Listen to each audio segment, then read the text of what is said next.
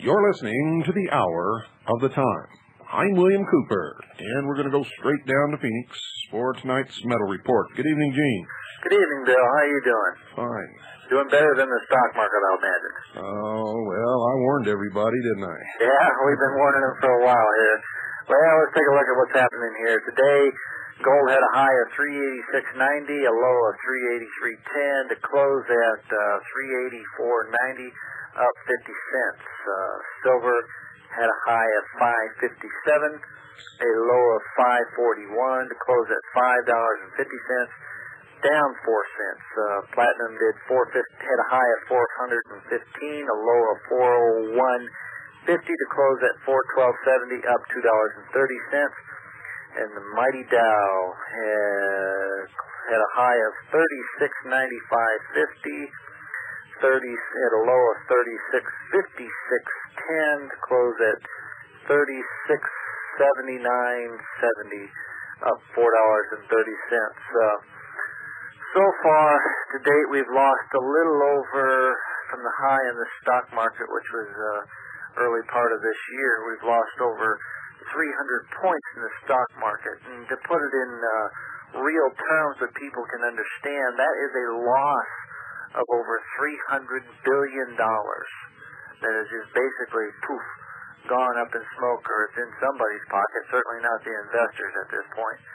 And like you said, we tried to tell them, last year alone, $1.5 trillion was pumped into the stock market, which I believe was like $32 billion more than the record year that happened in '92. And this was by and large people that had taken money out of their savings accounts, their CDs, and they were literally forced by the Federal Reserve into the stock market, which was highly speculative, highly risky, very overvalued, and then all of a sudden, boom, it dries up, the rug's pulled out from under them, and then billions and billions of dollars are lost.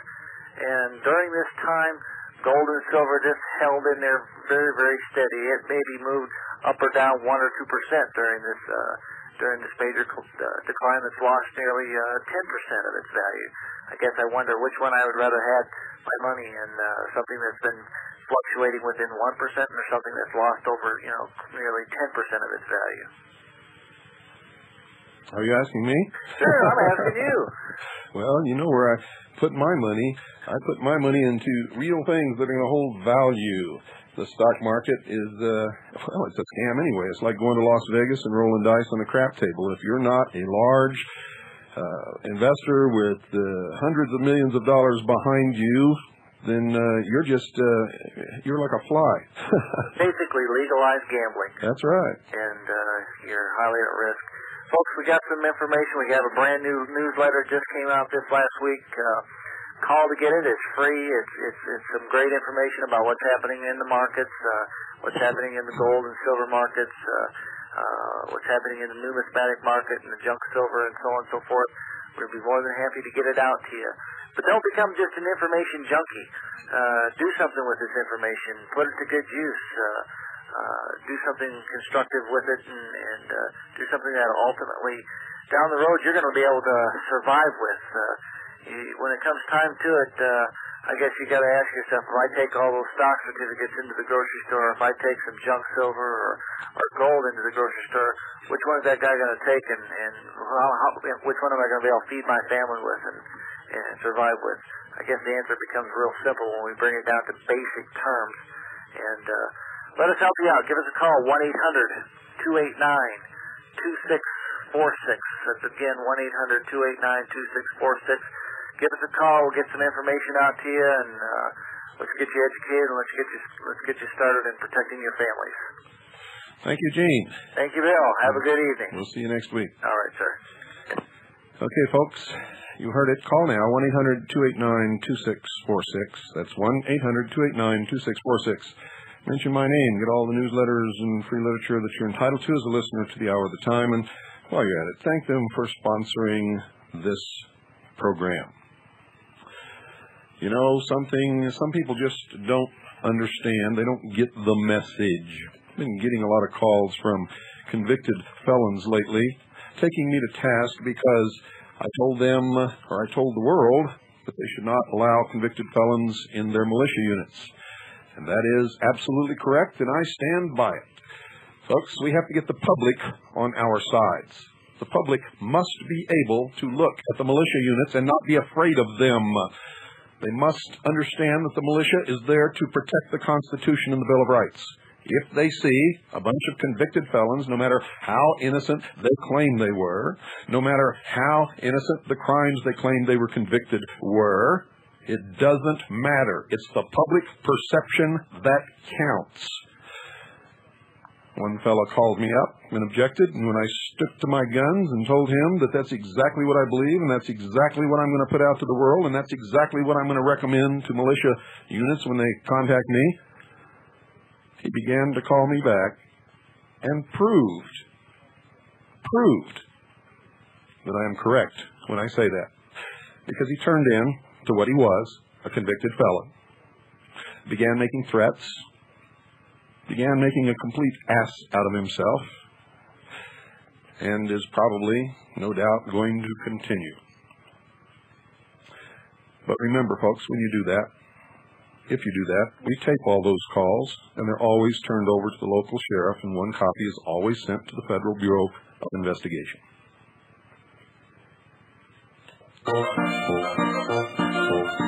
Step right up, ladies and gentlemen, to the Whitewater Carnival. Get your tickets, $1.10. Step right, yes sir, here's your change. Step right in the tent. Yes ma'am, all your questions will be answered inside. See the Belleries, the only Chinese presidency in the history of the United States. See the documents that convicted them of treason and criminal activity that resulted in the impeachment of Hillary. The presidency is coming down. Whitewater is king. Step right up, folks. Right into the tent. Take a seat. See the hoochie-coochie dancers of the Hillary cabinet.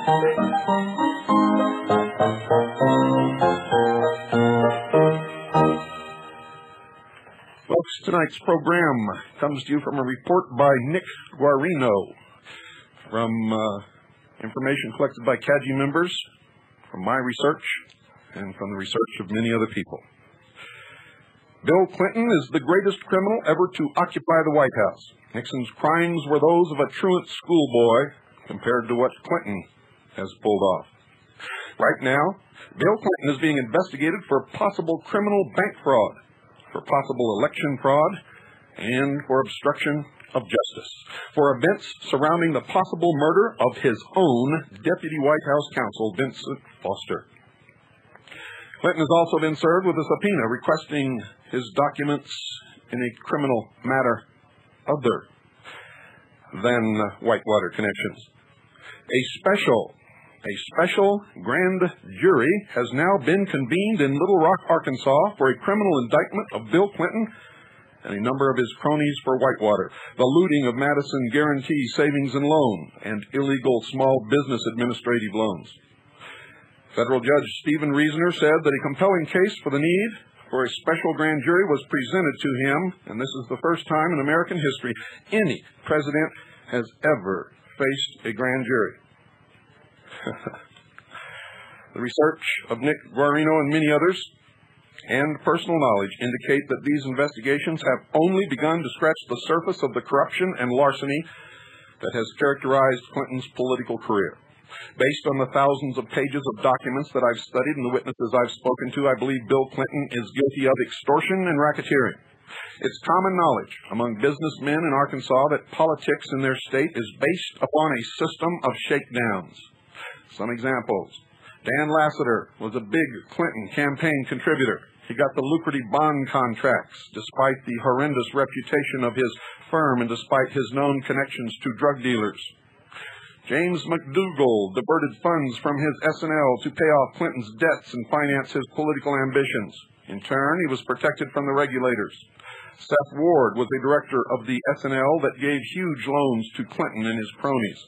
He was awarded a $2.7 million bond issue for his Park on Meter Incorporated. Bank fraud. Using Whitewater and other real estate schemes, Clinton and his cronies looted millions from at least one savings and loan in the Small Business Administration. Clinton also used his political power as governor of Arkansas to prevent state regulators from closing the S&L until 4 years after it had essentially become insolvent. Another S&L in almost identical shape was slammed out immediately. The result was the heaviest percentage loss of any savings and loan in the United States. Campaign fraud. Documents that Nick Guarino and others have seen indicate that Clinton has lied about his campaign donations, lied about diversions of funds of his campaign accounts from SBA loans taken out by his cronies and never repaid. Suppressed criminal referrals that were waiting for him at the United States Attorney's Office in Little Rock while he ran for president, and used funds that were looted from an S&L and the SBA to finance his campaign. Tampering with federal witnesses. James McDougal has said publicly that he could sink the Clintons' Whitewater claims, quote, quicker than they could lie about it if I could get in a position so I wouldn't have my head beaten off, unquote. Many witnesses appear to have been paid off in the form of cushy jobs with high salaries or lucrative government deals. One, Vince Foster, has turned up mysteriously dead. Others have turned up dead. In fact, over 28 people closely connected to William Clinton are now dead, ladies and gentlemen. Many have been beaten, threatened, arrested, thrown in jail on trumped-up charges. Destroying documents requested in a criminal investigation. There have been over 80 subpoenas for documents surrounding Whitewater and Clinton. Many documents from Whitewater are missing entirely. Bill and Hillary's partners, the McDougals, claim they hand-delivered all the paperwork to the Clintons. Bill and Hillary, or Billary, say they never received it. Checks are gone, disappeared. Deeds are gone, disappeared. Loan payments, their sources and their recipients have been obscured. And it has just come out that Whitewater documents have been shredded at the Rose Law Firm where Hillary worked.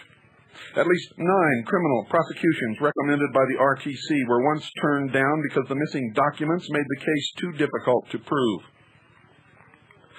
Obstructing justice. Clinton refused to cooperate with banking officials in their investigation of Whitewater and the savings and loan that financed it, Madison Guarantee. Then he negotiated a special subpoena for himself with his hand-picked Attorney General, Janet Reno, the mastermind of the massacre at Waco, that put the documents in the protective custody of the Justice Department, where no other regulatory agency, let alone the public, is permitted to see them. This is an outrage. Bribing public officials. Evidence shows that officials who cooperated with Clinton in allowing his schemes to continue were repeatedly rewarded with appointments and other special favors. He also used his political power to keep people who had damaging information quiet, to shut them up. Even the police were paid off to provide him with special services and to keep their mouths shut about what those special services were. Accessory to murder. Nick Guarino, myself, William Cooper, and many others are convinced that Deputy White House Counsel Vince Foster was murdered because he knew too much about Whitewater and the other bank and real estate scams. On top of this, it appears that he was having an affair with Hillary Clinton. While his death has been covered up as a suicide, the physical evidence at the crime scene directly contradicts that conclusion. The Clintons and their associates have interfered with the police investigation of Foster's death and have tampered with the evidence. And Hillary has all along been a key player. Hillary was not, ladies and gentlemen, at home baking chocolate chip cookies while Bill committed all the crimes. She was an essential co-conspirator. Through her law firm, under the shield of attorney-client privilege, she committed extraordinary breaches of ethics to protect Clinton and his cronies from the bank regulators. She was intimately involved in Whitewater, deeply involved in Whitewater. She concocted a fraudulent scheme to keep Madison Guarantee open while Clinton and his cronies continued to loot millions from the deposits. And while on hire by the government, she conducted secret out-of-court settlements that protected the Clinton cronies and cost the American taxpayers hundreds of millions, possibly billions of dollars. Clinton already is the first president in American history to have a criminal referral, the last step before an indictment mentioning him personally. Representative James Leach confirmed that this criminal referral was issued. He also confirmed that it has never been made public by the government. The entire investigation is being stonewalled by Clinton and his appointees in the Justice Department, and specifically the mastermind of the massacre at Waco, Texas, Janet Reno. Clinton has surrounded himself by loyal co-conspirators who are willing to do anything to protect him. Anything. And where have we heard that before? Oh, I'm only following orders. Nearly every key position in Washington is now staffed by Clinton appointees. This includes the top people at the Justice Department, the temporary head of the RTC, the Federal Bureau of Investigation, and scores of subordinate bureaucrats in the regulatory agencies. These are the very people who should be upholding justice. Instead, they are helping him cover up his crimes, and over 95% of them can be proven Marxists, socialists, globalists. Many of these same Clinton appointees lied to you about Clinton's past. During the 1992 campaign for president, a criminal referral for Clinton had already been waiting process in Arkansas. Clinton's friends in Little Rock suppressed it. If this fact had been made public, Clinton's campaign would have come to a screeching halt. Who was his partner in suppressing all of this information? Not just this, but all of it? The press, ladies and gentlemen.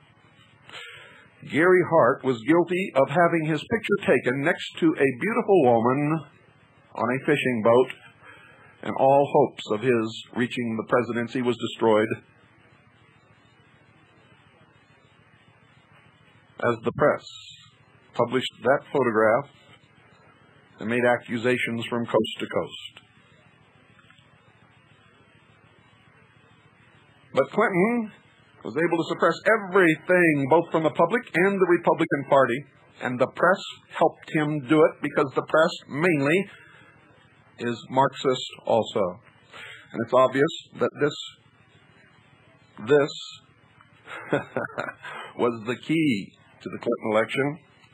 Of course, with a little help of Pat Buchanan, H. Ross Perot, and the fact that George Bush didn't even run, after the Bilderberg Group in 1991 determined that William Clinton would be the next president of the United States. Now Clinton's spin doctors are trying to hide the facts about Whitewater from you. They are lying to you about the bankrupt savings and loan that Clinton and his cronies looted mercilessly to line their own pockets and further their political aims. They are lying to you about the Small Business Administration, which was defrauded for millions by Clinton and his cronies. As governor of Arkansas, Clinton created a tightly spun web of corruption. It is so complex, your mind will boggle at the connections. And over the next 2 nights, I will explain to you how it worked. Clinton regularly flew in the private plane of an influence peddler under investigation for drug dealing. He was later convicted for distributing cocaine.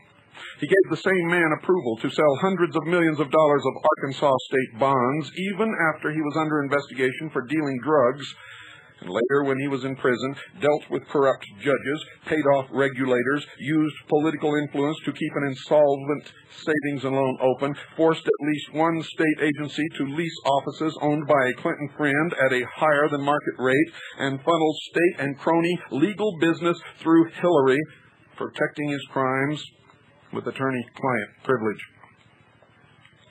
The power and money he was able to acquire just from looting a poor state like Arkansas will send you reeling.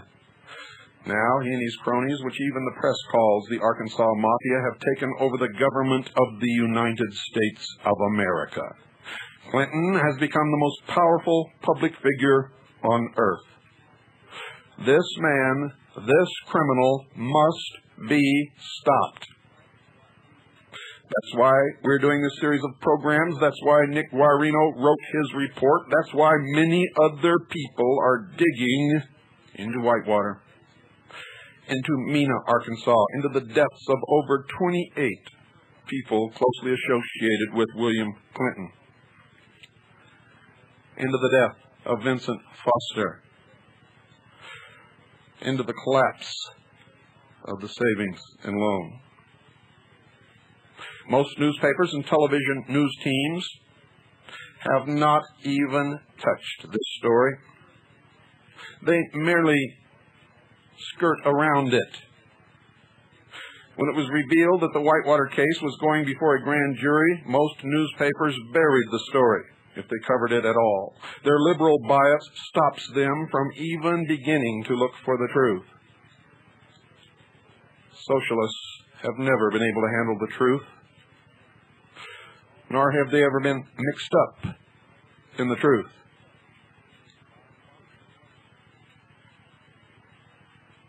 Nick Guarino spent the better part of 20 years in Arkansas. He ran a multi-million-dollar business there, and he knows how business is done there. He played in the securities and brokerage businesses. He had millions of dollars invested in Arkansas banks and savings and loans. He invested heavily in Arkansas real estate, and he knew Bill Clinton, and he knew that Bill Clinton was corrupt. He also knew that Bill and Hillary would say, when they discovered what he has released to the public, that he is an ex-convict fresh out of Leavenworth, and that's true. He was convicted of a white-collar crime, 1 count of mail fraud and 1 count of wire fraud. He claims that he was innocent, and he claims that he was railroaded, but folks, that is irrelevant. The more important point is that Nick Guarino knows what happened in Arkansas. He was incarcerated in Fort Leavenworth, Kansas, with others who were involved and who knew what happened in Arkansas. He has thousands of documents from various sources, including news media such as the Washington Times, New York Times, Washington Post, and other leading publications. Bill and Hillary will no doubt smear Nick Guarino and try to discredit him, but they will never sue him. You see, in a court of law, he can depose them and subpoena documents that they want no one to see. He knows where the skeletons are. He was locked up with people who had inside knowledge of Clinton's corruption. Some of them were top players in savings and loan real estate scams of the 1980s. And in a legal battle, if necessary, Nick Guarino can open up the Clintons like a can of worms.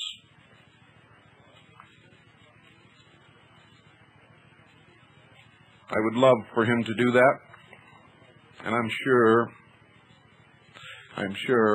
that it will probably come to that.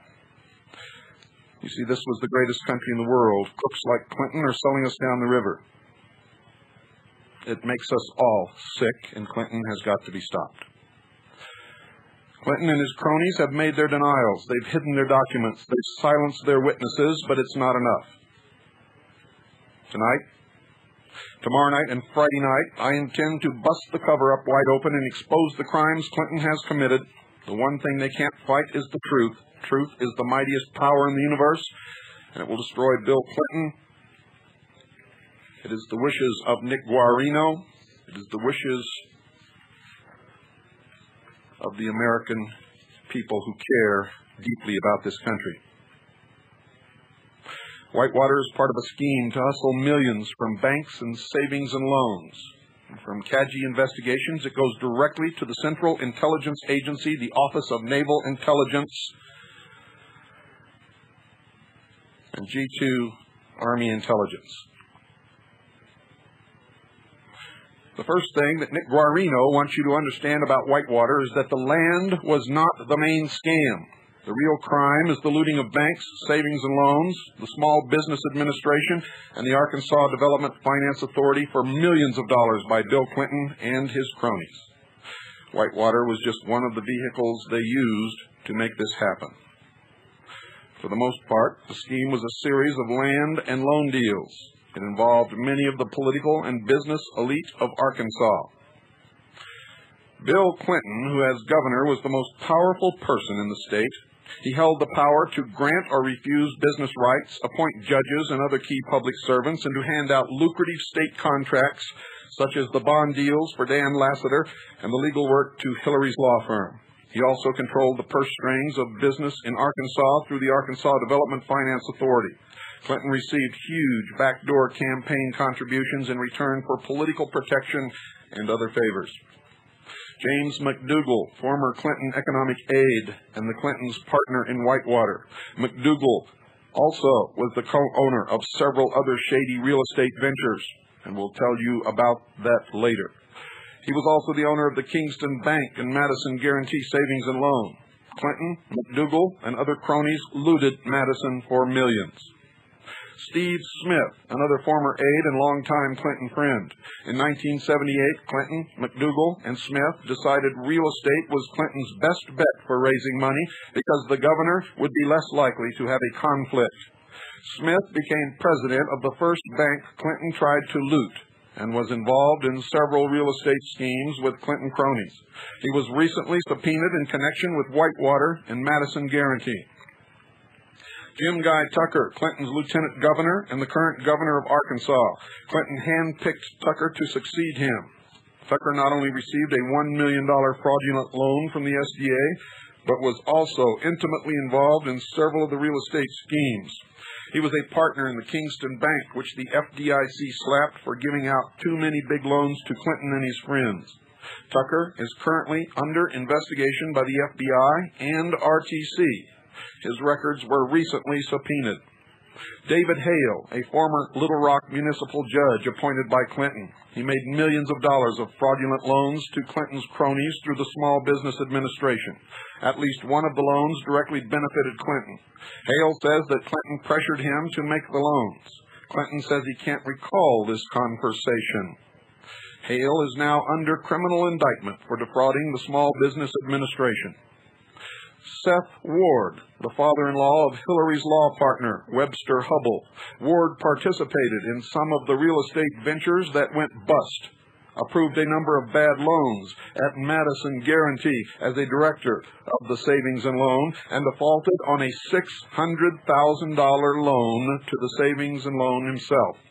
The federal government cited Ward's default as one of the worst abuses at Madison, but Hillary Clinton and her law firm, while representing the government, got the loan forgiven. Got the loan forgiven. David Lassiter, a millionaire businessman, gambler, and bond dealer. Lassiter's firm was a major source of brokered deposits to Madison, which was the major source of its explosive deposit growth. He donated huge amounts of money to Clinton's campaigns, paid off a drug debt for Clinton's brother Roger, took Bill on frequent trips in his private jet, and paid handsome legal bills to Hillary's firm. Clinton awarded Lassiter the lucrative license to sell Arkansas state bonds, even though he had been informed of Lassiter's corruption. Clinton continued to pass lucrative bond deals to Lassiter after the bond dealer was under investigation for distributing cocaine to friends and business associates. Later, in two separate cases, the regulators sought $3.3 million and then $4.6 million in damages from Lassiter. In both cases, ladies and gentlemen, Hillary got him off the hook for only $200,000 in the first suit and $250,000 in the second. The only problem? Hillary's firm didn't represent Lassiter. They represented the Federal Deposit Insurance Corporation. Did you hear that? Hillary's firm didn't represent Lassiter. They represented the Federal Deposit Insurance Corporation. And finally, Hillary Clinton herself. After Bill became governor, her earnings as an attorney skyrocketed from $30,000 a year to $400,000. She repeatedly represented both state and federal regulators against her own friends and clients. These were severe conflicts of interest that should have immediately disqualified Hillary, but she never disclosed them. Don't go away. I'll be right back.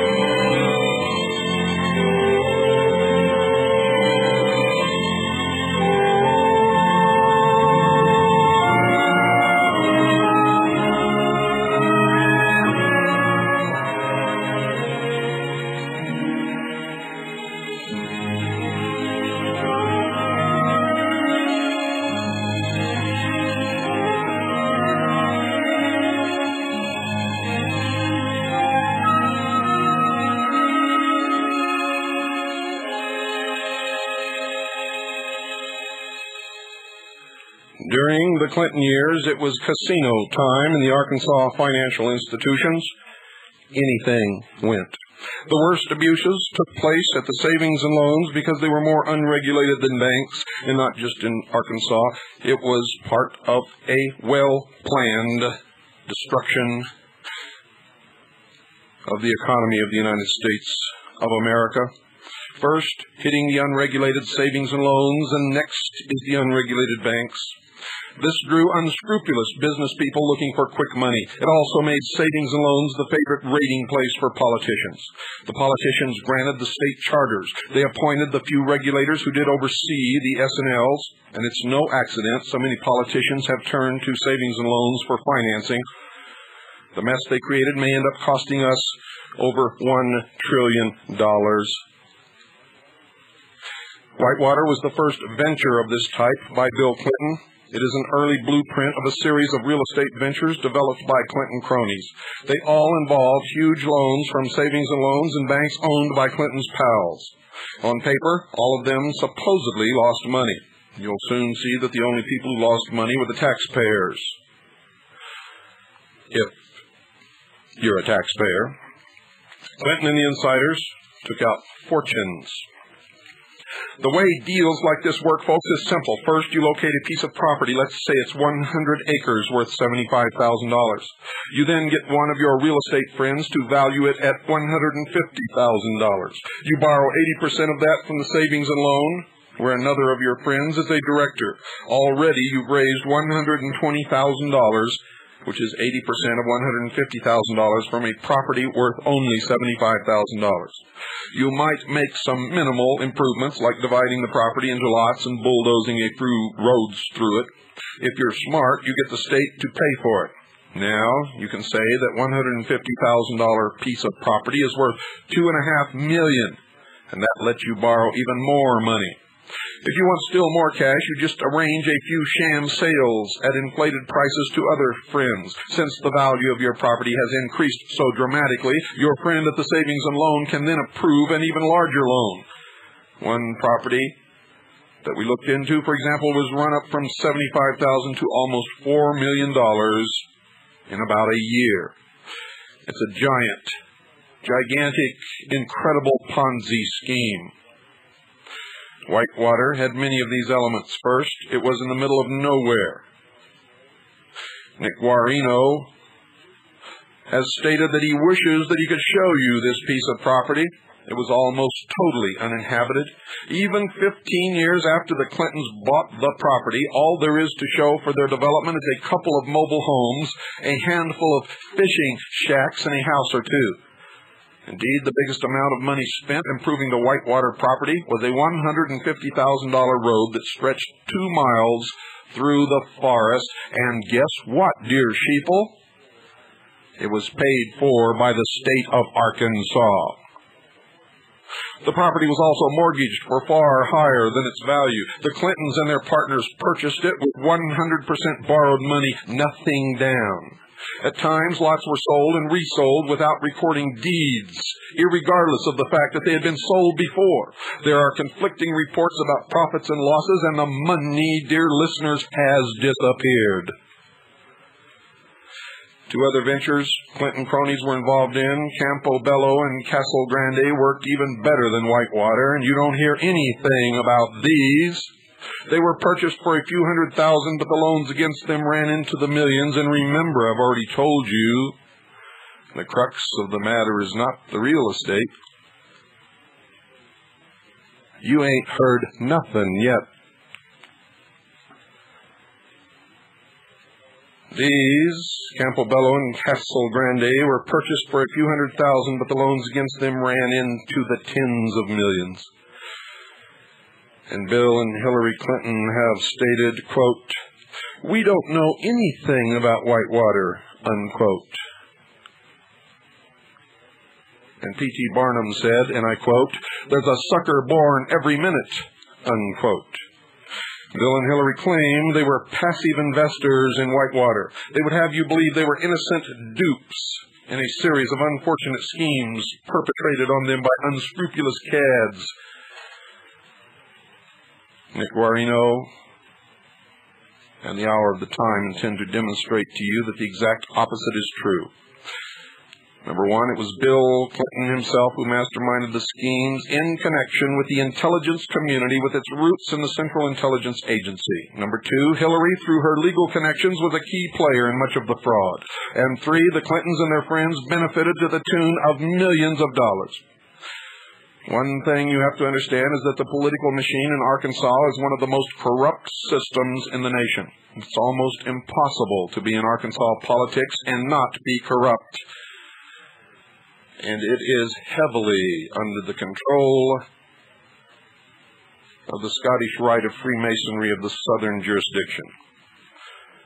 Now, let me give you two examples of what we're talking about here. One Arkansas governor insured every concrete and steel bridge in the state for fire. Fire, mind you. Every concrete and steel bridge in the state for fire. Now, who, dear listeners, do you think owned the insurance company? Another governor, up on fraud charges, fired the judge. He replaced him with the town drunk who promptly dismissed the grand jury that was about to hand down an indictment. Hallelujah, Arkansas. That's just politics as usual in Arkansas. Bill was just following in the footsteps of his illustrious predecessors. But you see, he had an extra incentive. The job of governor of Arkansas pays a dispiriting $35,000 a year. Clinton was not independently wealthy. He was a small-town boy with huge political ambitions. He was picked by the power structure. His mentor was the man who wrote Tragedy and Hope.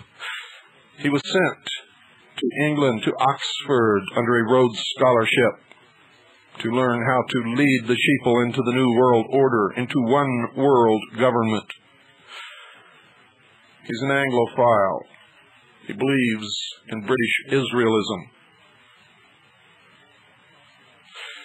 He wanted to hobnob with the rich and the famous. And even with Hillary's law salary, he didn't have enough money. He needed cash, lots of it, and by the late 70s, he had already hatched a brilliant plan to raise money by taking it from someone else. And he was helped by the elite to dirty his hands. For in order to have their help, to rise into power amongst those who call themselves illumined, You must be dirty, and they must hold the dirt. Madison Guarantee was pillaged to finance Whitewater and Clinton's mafia and to further the aims of the destruction of the United States of America, along with all the other savings and loans in this country. On paper, the Clintons and their partners, the McDougalls, said they would convert this raw forest land into a vacation retirement community with dozens of lots. They said it would be a thriving new community. They bought Whitewater with nothing down and then borrowed huge sums of money against it and funneled huge sums through it. First, they borrowed the $20,000 down payment from Union Bank, which was later repaid with a new loan from Union Bank, taken out by Clinton crony and present Arkansas Governor Jim Guy Tucker and McDougal. Then they borrowed another $183,000 from the Citizens Bank of Flippin. According to real estate agents and sales of neighboring property, the value of the land was supposed to be 1/3 of that, but by inflating the purchase price, you can borrow more against it. Later, Hillary got another $30,000 from Bank of Kingston, using part of the same property that was already the collateral for the Flippin loan. Another $20,000 came from Security Bank of Paragould, which Bill used to pay off part of Hillary's loan. An additional $110,000 came from the diversion of an illegal SBA loan to McDougal's wife, so they had already borrowed $363,000 on property worth somewhere between $80,000 and $100,000. Later, indeterminate amounts appear to have been funneled into or through Whitewater from Madison and its shell companies. Around the time Whitewater Development was formed, McDougal, along with other Clinton cronies, including Jim Guy Tucker, Arkansas's present governor, bought the Bank of Kingston. Steve Smith was appointed president. Within days of the purchase, McDougal, Tucker, and Smith began using the bank to finance Whitewater and Bill Clinton's political mafia. The bank loaned far more than the legal maximum credit limit to any one borrower. All the loans were going to prominent out-of-towners, political big shots who did not live in or around Kingston. Huge loans were going to Clinton cronies, including executives at major corporations like Walmart and Tyson Foods. Both Walmart and Tyson were large Clinton campaign contributors and recipients of juicy political favors. Hillary was on their board of directors. The solvency of the bank was threatened. It got so bad, ladies and gentlemen, that the Federal Deposit Insurance Corporation began an investigation. In 1983, both Marlin Jackson, Arkansas State Banking Commissioner, and the FDIC demanded that Kingston stop making these loans. The FDIC said the loans threatened the stability of the bank. Clinton and his cronies were notified in writing and ordered to repay their loans. They then switched their scheme to savings and loans where the regulators couldn't get them. Soon after, McDougal bought Madison Guarantee Savings and Loan. Jackson, the regulator who stopped the loans to Clinton from Kingston, says he felt McDougal did this to escape the heavy regulation over the banks. The savings and loans were far less regulated. Quote, I have often thought that the reason he began using Madison Guarantee was because he had found that he couldn't do what he wanted with his bank, unquote, said Jackson. Madison was a tiny savings and loan in a tiny town. Its prospects looked dim, except Governor Clinton then intervened. He gave Madison approval to open a branch in Little Rock. This was highly prized among savings and loans. It meant Madison had instant access to a market that was literally 1,000 times bigger. Later, Clinton sheltered Madison from regulatory scrutiny. Madison quickly became a large savings and loan, attracting $120 million in deposits. It did so by offering some of the highest interest rates to savers in the United States. You may recall the mid-1980s when Arkansas Savings and Loans sat on top of the list of highest interest-paying savings institutions. Madison was a leader in the race to attract the most deposits by offering high interest rates. It also began a series of fraudulent loan practices and deals with the political elite of Arkansas. Madison's furious expansion attracted federal regulators who stated in 1984 that Madison was in jeopardy from unsafe and unsound lending practices. According to the regulatory complaints, Madison made $17 million in loans to insiders, officers and their family, and politically prominent Arkansas citizens, including Bill Clinton. Jim Guy Tucker received over $1 million. Steve Smith received at least $65,000. Seth Ward received at least $600,000. In most cases, these businesses eventually failed, but Bill Clinton and his cronies kept on getting more loans for bigger and better amounts. And again, as I said, the money disappeared. Where did it go? I would suggest, ladies and gentlemen, you look into Mena, Arkansas, and ask Ollie North. At times, tens of thousands of dollars were run through the Whitewater account at Madison in transactions that were apparently completely unrelated to Whitewater sales or expenses. Furthermore, huge overdrafts were mysteriously covered with deposits from various Madison subsidiaries and other McDougal corporations. Drug money. They used shell corporations to bury the transactions. The way they were able to do this was by using shell corporations, companies whose only purpose was to funnel funds out of the bank and into their pockets. These shell corporations were part of the focus of the RTC's first criminal referral, which named Clinton in 1992. The document outlines dozens of questionable loan transactions involving several Arkansas banks and 12 corporations affiliated with or doing business with Madison. Principals of the corporations include the Clintons, the McDougals, current Arkansas Governor Jim Guy Tucker, and other cronies. This document was suppressed by Clinton's machine during the presidential campaign. During the first half of 1985, Whitewater issued 10 checks for more than $70,000. Several were written to the Bank of Cherry Valley, where Clinton had a campaign account.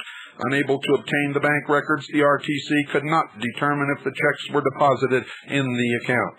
5 of the checks issued by Whitewater, totaling more than $60,000, were overdrafts that eventually were covered by funds from other alleged shell corporations or from Madison Financial Corporation, the S&L's wholly owned real estate subsidiary. One $30,000 check was issued on Whitewater's account to McDougal with the notation, quote, loan repayment, unquote. Though the RTC found no records of any loan from McDougal. More money laundering. That check resulted in an overdraft that was covered by a deposit of $30,000 from Madison Financial Corporation. In April 1985, according to S&L documents, Madison Financial Corporation deposited $30,000 directly into Whitewater's account as a prepayment on a 1985 bonus to McDougal, Madison Financial Corporation's president. Some of the money that went through the alleged shell corporations to Whitewater came from bank loans. Those corporations were created legally, but appear to have no business purpose whatsoever. Clearly, they were established purely to funnel money out of the bank. More money laundering. At times, the purpose is blatant. Among the shell companies cited in the first referral were ventures named Tucker, Smith, McDougal. Smith, Tucker, McDougal, and a third named Smith McDougal. Could anything, dear listeners, be a more obvious sham than that? Smith, McDougal, and Tucker were 3 of Clinton's aides and underlings. They, with Clinton as the obvious silent partner, hatched various sham real estate deals to raise money for Clinton. For example, the Castle Grande trailer park to be near Little Rock was a grand scheme that ran up at least $2 million in loans, plus another $1 million for a sewer plant to service the development. Nothing was ever developed. It's now an empty tract of land. There were no improvements. The land is littered with mattresses and old refrigerators. The land, according to some sources, is worth about $70,000. Where did the other $3 million go to? I suggest you look into Mena, Arkansas, and ask Ollie North. Besides loans to Whitewater, the savings and loan funneled money to its owner's wife. One of the ways this was done was through a subsidiary, Madison Marketing. Madison Marketing handled $1.53 million of the thrift's business over a 3-year period. The firm was owned by Susan McDougal, wife of the savings and loans owner. Her company apparently did no actual marketing for the bank. She merely collected commissions and borrowed money.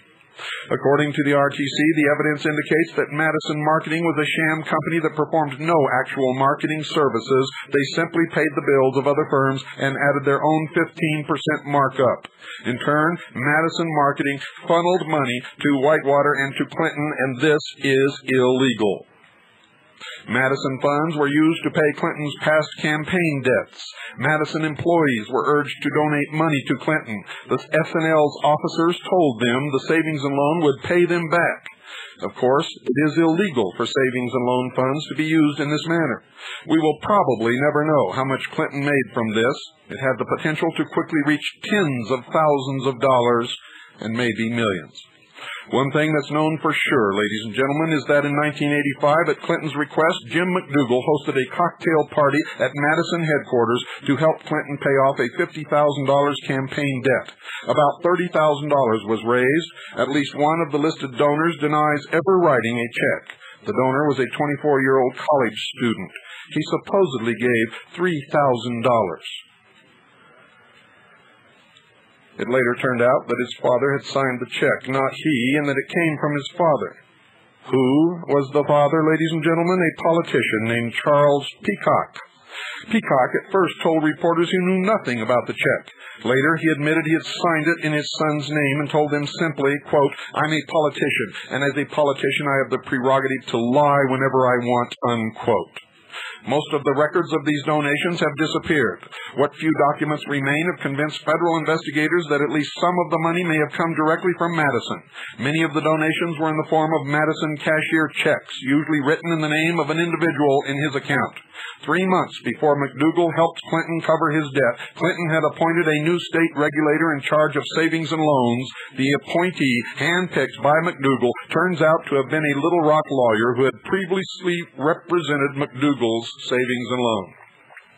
Bank investigators are also trying to find out what happened to an undisclosed amount of money that went directly from Madison to Whitewater. The Resolution Trust Corporation, a federal agency, has sent a whole package of criminal referrals to the Justice Department recommending further investigation into these donations. Good luck, as they are in the hands of the instigator of the Waco massacre, Janet Reno. So far, no one has been able to piece together just how much Bill Clinton and his friends benefited from the diversion of funds from Madison and Whitewater. The transactions are muddled, and what documents haven't been destroyed are being withheld from the public, many of them by Janet Reno, the brains behind the murder of the congregation of Branch Davidian in Waco, Texas. But we know Madison failed in 1989 with a shortfall of $47 to $68 million. It was owned by Jim McDougal, Clinton's former aide, business partner, and fundraiser. Clinton knowingly kept the S&L open, using his political influence, and continued to give favors to McDougal. As McDougal put it, quote, "Bill never turned me down on something I asked for," unquote. Furthermore, as you'll see in a moment, Hillary handled Madison's legal entanglements with the regulators. It was due to her and Bill's influence that Madison was not shut down when its insolvency was first discovered. The ties, ladies and gentlemen, are simply too close for coincidence. Much of the paper trail has been buried forever in what has been called atrocious record-keeping. But the evidence shows that Bill and Hillary and their cronies were able to swindle millions from this one savings and loan. Don't miss tomorrow night. Good night, and God bless you all. And God save the Republic.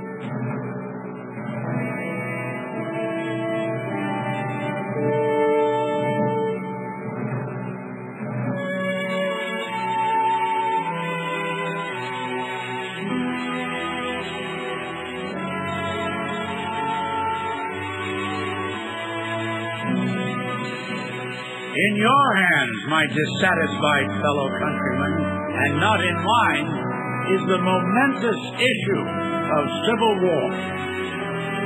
You can have no conflict without being yourselves the aggressors.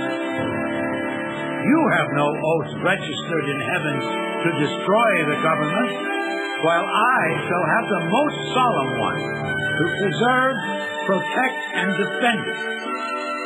We are not enemies, but friends. We must not be enemies. Though passion may have strained, it must not break our bonds of affection.